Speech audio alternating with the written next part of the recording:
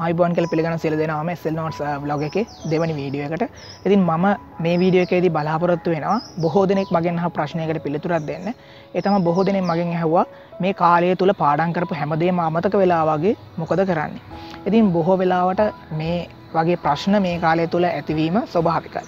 නමුත් අපි අපේ ජීවිත කාලය තුල ලොකු කැපකිරීමක් කරලා තියෙනවා මේ විභාගය වෙනුවෙන්. ඉතින් මෙච්චර කැපකිරීමක් කරලා අවසාන මොහොතේදී මේ විභාගය අතාරිනවා නම් ඒක ලොකු පාඩුවක් ඔයගොල්ලන්ගේ ජීවිතයට කරගන්න. ඉතින් මම කියන්නේ මේ කාලය තුල තමා ඔයගොල්ලන් හොඳටම ඔයගොල්ලන්ගේ වැඩපිළිවෙල මෙහෙවන්න ඕනේ.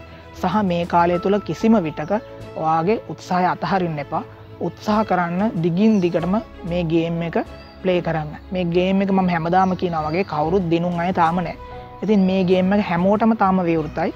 ඒ හින්දා දිගින් දිගටම මේ කෙටි කාලය තුලත් ඔයාගේ වැඩපිළිවෙල තීව්‍ර කරගෙන ඔයාගේ වැඩපිළිවෙල සාර්ථක කරගන්න. මම මේ ප්‍රශ්නෙට දෙන පිළිතුර තමයි කවදාවත් මේ කාලය තුල අධ්‍යයනය කරනකොට ඔයා පාඩම් විදියට බෙදාගෙන ඒ පාඩමක් ඉවර කරනවා කියලා හිතාගෙන අධ්‍යයනය කරන්න එපා.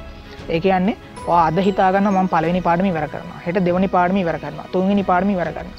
ඒ විදිහට දවසින් දවස පාඩම් අධ්‍යයනය කරගෙන ගියොත් එහෙම ඔයාට පළවෙනි දවසේදී පාඩම් කරපු පාඩම අමතක වෙන එක ස්වභාවිකයි. ඉතින් මේකට ඔයාලට කරන්න පුළුවන් දේ තමයි හැම පාඩමක්ම අන්තර්ගත වෙන විදිහට ඔයාගේ ස්ටඩි ප්ලෑන් එක මේ කාලය තුල හදාගන්න එක. ඒ කියන්නේ ඔයා දවසකට අධ්‍යයනය කරනකොට පාඩම් 5ක 6ක තොරතුරු බලන්න ගන්න. ඒකෙන් ඔයාගේ කාර්යක්ෂමතාවයත් වැඩි වෙනවා. ඒ වගේම ඔයාගේ අමතක වීමේ ඒ සම්භාවිතාවත් අඩු කරගන්න පුළුවන්. ඔයා හැමදාම එතකොට ඒ පාඩමත් එක්ක යම්කිසි ගනුදෙනුවක් තියෙනවා. එතකොට මේ පාඩම අමතක වෙන එක ඔයාට ගොඩාක් දුරට අඩු කරගන්න පුළුවන්. ඉතින් ඒ විදිහට ඔයාගේ පාඩම් ටික බෙදා ගන්න. පාඩම් ටික බෙදාගෙන එක දවසකදී එක පාඩමක් ඉවර කරන්න යන්න එපා.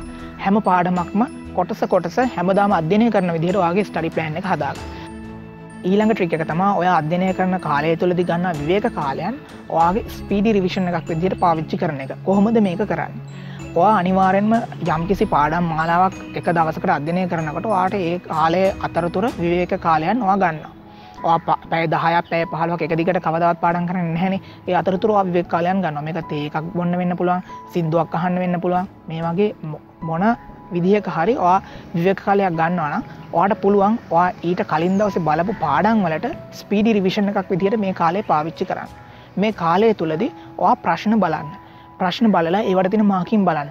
බොහෝ වෙලාවට මේ කාලය තුල ඔයාට කරන්න පුළුවන් දේ තමයි පාස් පේපර්ස් ප්‍රශ්න ටික බලන එක. අලුතෙන් ප්‍රශ්න ලියන්න ප්‍රශ්න කරන්න වෙලාවක් නැති වෙන්න පුළුවන්. නමුත් ඔයාට පුළුවන් මොනවද පරීක්ෂකවරයා අහලා තියෙන්නේ, ඒ වගේම මොන වගේ උත්තරද ඒගොල්ලෝ බලාපොරොත්තු වෙන්නේ කියන එක ගැන අයිඩියා එකක් ගන්න ඔයාගේ විවේක කාලේ පාවිච්චි කරන්න. එහෙම වුණොත් ඔයත් මේ කාලය තුල බොහෝ වෙලාවට බොහෝ කෙනෙක් බලන්නේ තියරි කොටස්.